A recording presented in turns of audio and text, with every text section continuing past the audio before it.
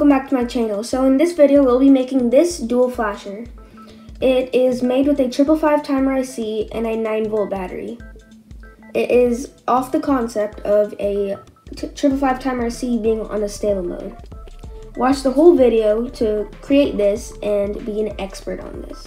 Also refer to the description, there are lots of details on the video, sources, and circuit diagram. Thank you. So here are the components required.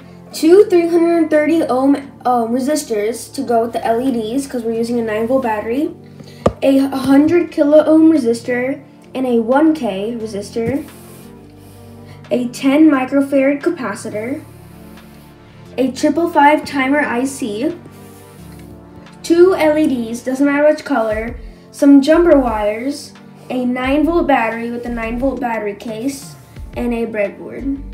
So let's get right into the tutorial. Now let's connect our 555 timer IC. So make sure you know where the notch is. And the notch is basically the top part which has that little dent in it. So let's place it on the breadboard. You may probably know how, but you just place it like that, where it's in the two lines.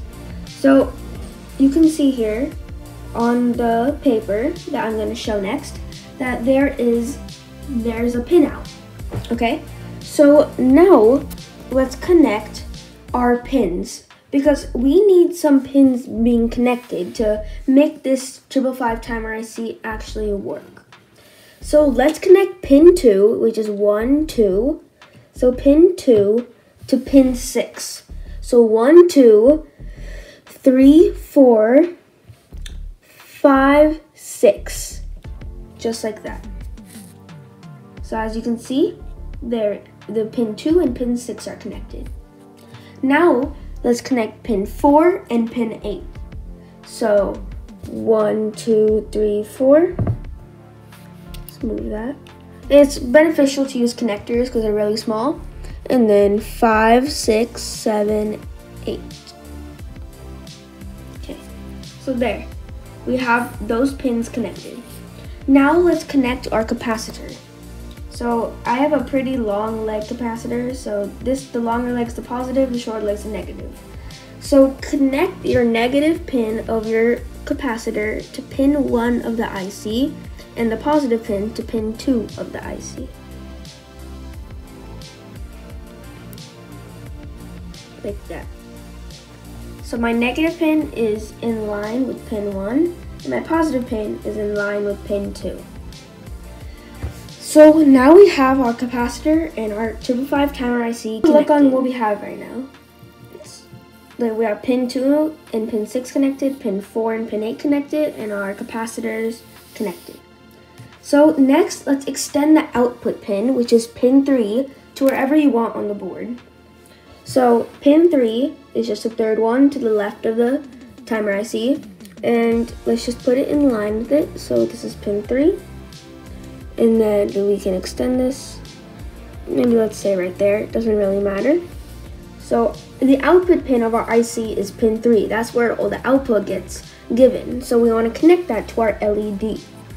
So we have that, then let's take this and put it on the breadboard, like that.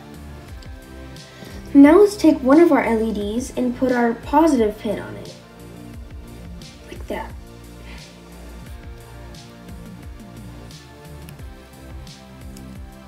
Next, let's connect the negative terminal of the LED to the negative terminal of the breadboard via a 330 ohm resistor.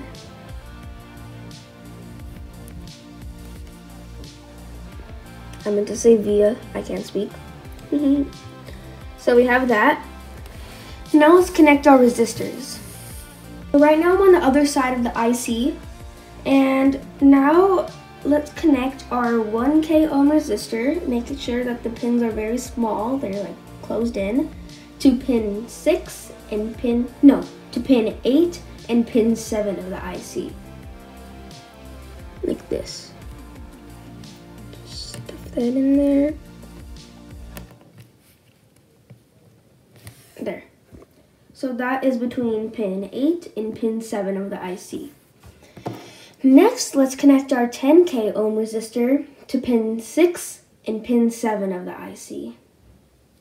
Just like this, like how I did for the 1K ohm resistor. And to make sure it's just in line. Where is it? Even I'm figuring this out as we go. So, let's connect it like that. So, now we have those connected. And you can see that the two resistors right here are in line because, as I said, for both of them, that they share pin 7. Just like that. So you should have your resistors connected like that. And make sure they're pushed down firm and they are well. And let's just push down all the jumper wires. Just push down these. Make sure everything's connected well to the breadboard. So now we have one LED connected, and now let's just test that as just one little bit. To do that, we have to give power to our IC. So what we need to do is connect pin 1 of the IC to the negative rail of the breadboard and pin 8 of the IC to the positive rail of the breadboard. And I have already done that right there. You can just see that terminal's connected. Now let's just make this like a little blinker. So let's take our 9-volt battery, connect the pins. Let me straighten that out. There. So now it's blinking. But we can extend this output. We can give an output that when this is off, another one turns off. So then when this is off, then another one turns on because of this capacitor discharging and charging and giving voltage and not voltage to the capacitor. So let's try that. So to give power to this LED, we can use a couple cool things. Remember that we had pin 4 and pin 8 connected together for the IC?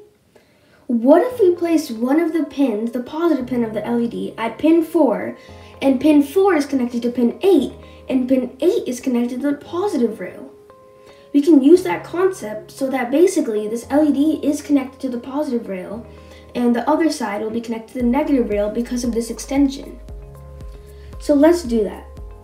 Connect your positive pin of your LED to pin 4 of the IC. But before you do that, let's connect it with a resistor so this doesn't get crowded and not good. So first of all, let's connect our negative terminal of the LED to pin 3 of the IC, the output pin. Let's do that. I'm just tilting it for my own reference, because there are a lot of jumper wires and we don't really like that. But so make sure there's one space in between so that your other pin isn't on pin 4 of the IC, because we need to connect that with the resistor or this is gonna not be good. So let's verify this is on pin 3. It's not on pin 4, but neither is it on pin 2. Okay, so now let's take our other 330 ohm resistor and connect this pin. Let's flatten it out first so then we can make it go into 2 holes. So let's go like that, and let's place it on this positive pin into pin 4, just like that. So there, now we have our dual flasher connected. Let's try it out. So let's connect our battery to the prospective spots. So let's put our positive pin there and our negative pin there. There. Let's just connect that. Cool, so now you have our dual flasher. And it works on the concept, like just look at it. Don't look at it like it's switching on and off. Think about each of them is blinking, but at a different rate. This is blinking slower and this is blinking faster. And this is because of the capacitor. So, and then the IC detecting voltages. So there you have it. And sometimes you have loose ICs.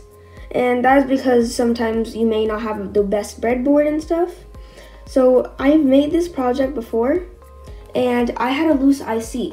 So what you have to do is just push down on the IC every time you turn it on. So that is a dual flasher, and then you may not see this often, this type of thing, because when you want to actually call it dual flasher, we talk about the physics behind it too, with it actually like converting, and the timer is doing some different stuff. And this works on the concept of a 555 timer IC being in a stable mode. So there you have it, our dual flasher timer. Please refer to the description for more details in the circuit diagram. Also, all of this credit goes to Elonics electronic products on Breadboard. And make sure to check his channel out. I have used a lot of his ideas for my videos. He's a really cool breadboard YouTuber, and I'll see you next time. Thank you for watching. Bye.